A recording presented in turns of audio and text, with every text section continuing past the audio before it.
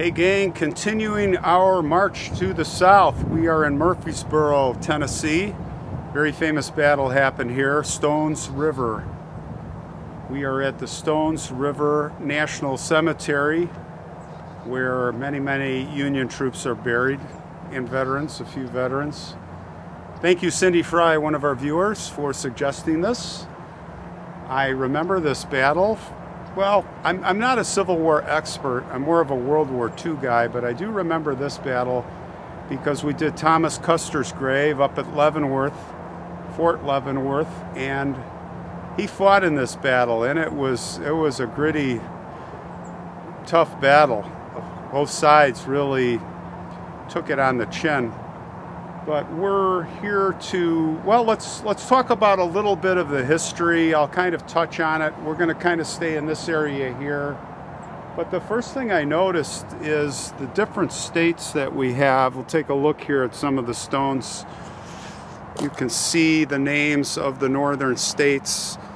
For example, here we see Michigan.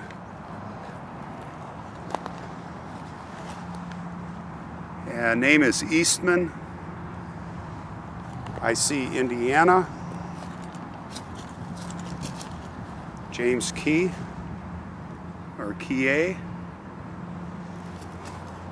We see Illinois, Hopkins.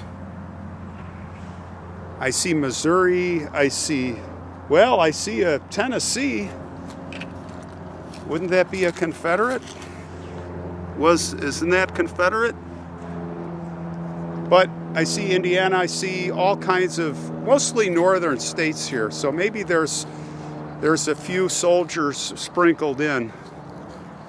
But it's mesmerizing here in these pine trees and the shade, the sun is going down.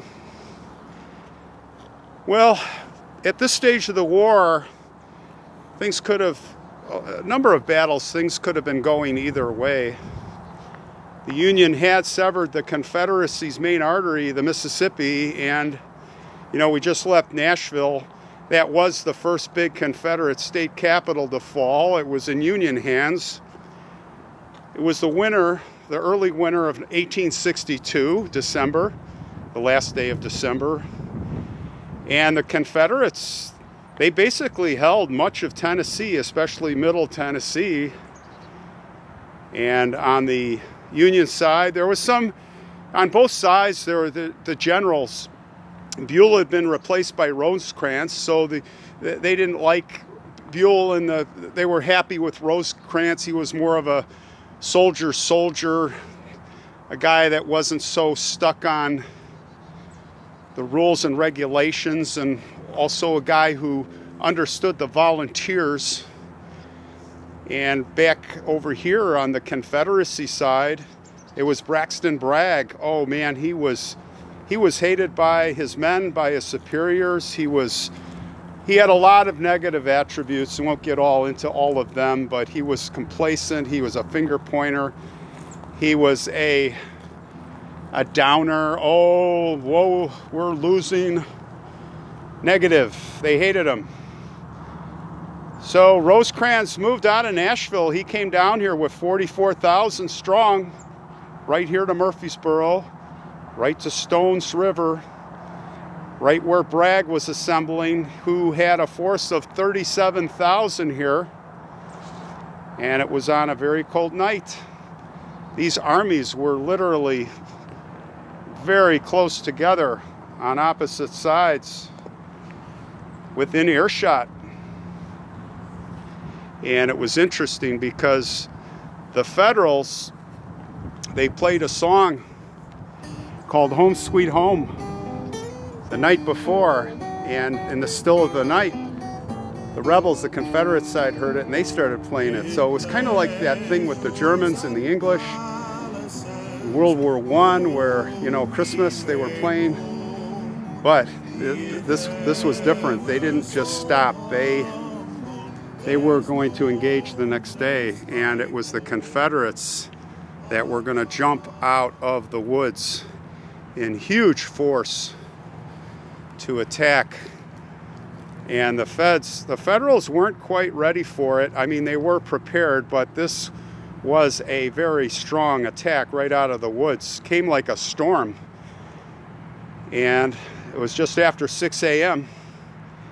And they were looking good. They were surrounding, they were pushing, they were pincering maneuvers. They had basically Rosecrans hemmed up almost, but the Federals, the Union, they held firm.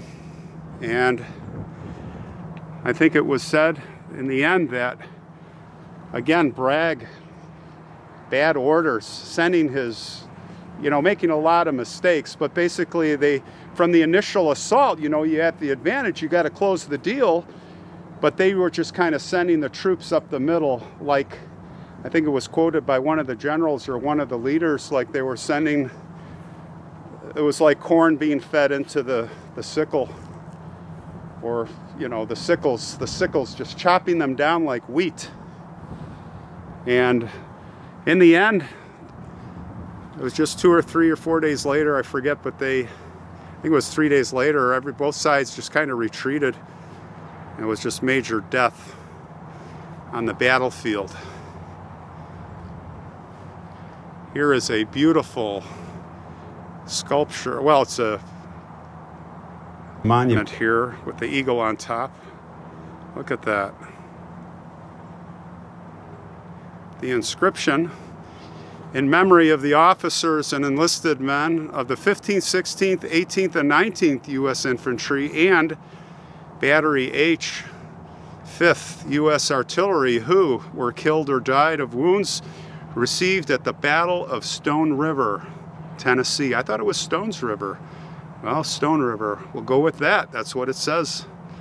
But I think it's Stones River. Anyway, December 31st, 1862 to, there it is, January 3rd, 1863. So there we have it.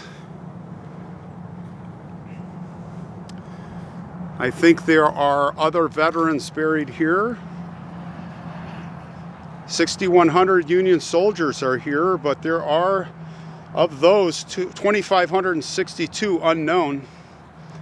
And there's 1,000 veterans, I'm told, that are here, and maybe their relatives are also here. So hats off to everybody. Thank you for your service. And for these men and these battles will never be forgotten.